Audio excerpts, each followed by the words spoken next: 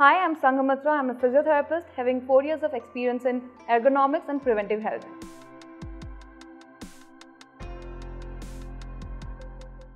Running right, yes, it depends on many factors like the surface, the shoe that we are wearing, the weight of our body.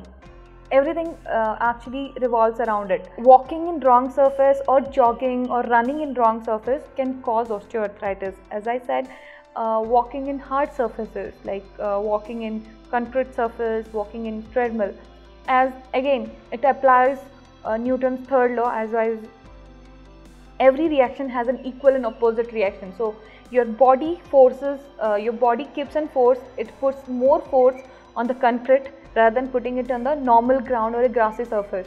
So your knee is impact more compared to the other surface.